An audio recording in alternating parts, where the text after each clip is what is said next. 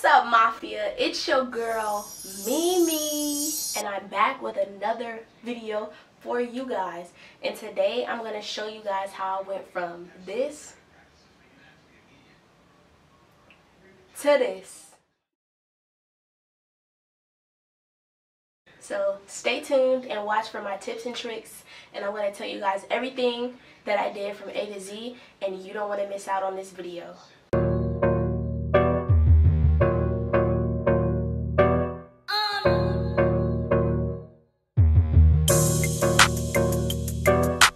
First, I'm going to start with a video, like a breakdown of me, what I was experiencing, why I decided to do this, and then just everything that happened with me. So I think it was like in August. So my normal body when I was younger, before I went to college, I was petite, but I still had like a curvy shape, but I was petite, like way smaller than I am now. And then I went to college, didn't really gain much weight, but just August 2019 was when I had enough of my PMS, because I have really bad PMS cycles. I was going through horrible cramps, heavy cycles, and so my doctor then prescribed me hormones. We did the test for fibroids, everything like that, but they placed me on hormones to see if that would help my PMS at first. And those hormones obviously are birth control. So the birth control that I got placed on was Nexplanon. And for everybody's body is different, you guys, okay? I can't tell you that this diet will work for you or what I did will work for you. But when I first got on Nexplanon, everybody was like, you're going to gain weight, you're going to gain this is going to happen, this is going to happen. But I'm like, none of that's going to happen to me, right? I'm thinking I'm invincible. So I'm thinking I'm invincible, and a couple months later, I'm gaining weight. Like, when I say weight, y'all, I mean crazy weight. The last time I had weighed myself, I think I was like 150. Yeah, and that was like the heaviest I had been my whole life. And then I just showed you guys where I'm at now. So I gained serious weight, but also because I wasn't really like weighing myself to see if it was even making me gain weight, so I caught it really late. But anyways, yeah, so this is the reason why I decided to try the diet. So far, I've tried the tea or the water where you put apple cider vinegar, lemon, cinnamon, all of that stuff in there. That didn't really work. But also, I didn't change my diet until just now, so it might work for you guys. Anyways, yeah, so I'm going to stop talking. That's why I started the diet. I want you guys to know everything about me. I'm a naturally petite person. I just started gaining weight because of my birth control. So yeah, okay. First, you guys, listen to me closely. The first thing I did, that's kind of like an easy change, is I started drinking green tea. I started drinking green tea in the morning and at night. Now, I also noticed that I was really bloated, and I just felt like heavy all the time, and my stomach just felt really bloated, and my digestive system was really messed up. Usually I wake up and everything's okay, but I started waking up bloated, even like when I didn't eat. But when I started drinking my green tea in the morning and at night, I noticed that it also helped my digestive system, so I'm not bloated as much, and it helps to really push everything out of your system and just give you a nice detox in the morning when you wake up, and then at night before you go to sleep. So when I drink the green tea, you guys, it doesn't matter which green tea. The brand that I use is Pure Leaf, but I just ran out of that and I don't know where to find it, so I'm just going to go get some regular green tea. But the brand that I use is Pure Leaf. I'll put a picture of it right here if you guys want to go get it. But any green tea would work. When I make the green tea in the morning, I make green tea with hot water, the tea pack, and that's it. I don't add any honey, no sugar, no apple cider vinegar, lemon tea, nothing. I don't add any of that. I just do the green tea and the water, and that is it.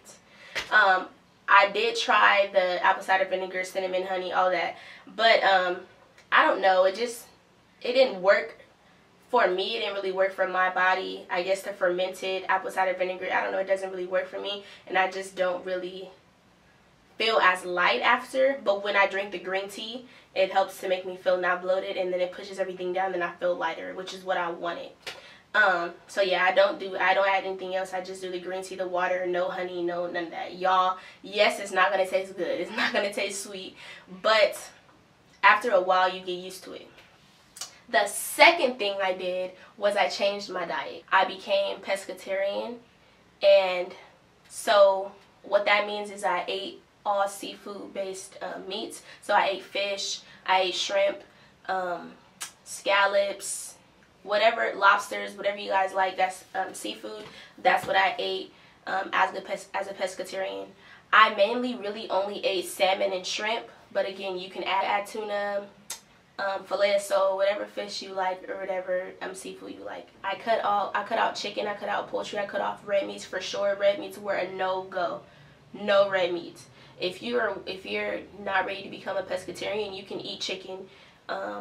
I say ground turkey is probably okay. It's really lean, but yeah, I just cut out all of that just because I don't really normally eat chicken like that anyways. So becoming a pescatarian wasn't really that bad. I'm gonna break down how my day, what I ate like in a day, a typical day. If you guys want a video showing you guys like how I prepared it, because I also noticed that the more sodium you add, the more weight that your body puts on, and then it pulls down to the lower part of your body. So I was gaining weight, like you could tell in my ankles were getting bigger, my actual leg was getting bigger, and obviously my thigh was getting bigger. I didn't have a problem with like being thick in the thighs, you know, your girl, like I wanted to be thick, boo, okay, but I did get thick, but I was like, oh no, we need to turn this down. So I didn't like that it was going to my ankles and my legs, so I started trying to make it taste good but not put as much sodium while I'm cooking. So if you guys want a separate video, that could be a separate video. Typically what I eat in a day, and then I'll show you guys how I make everything, and then like how big I make my portions. So yeah, so I became pescatarian.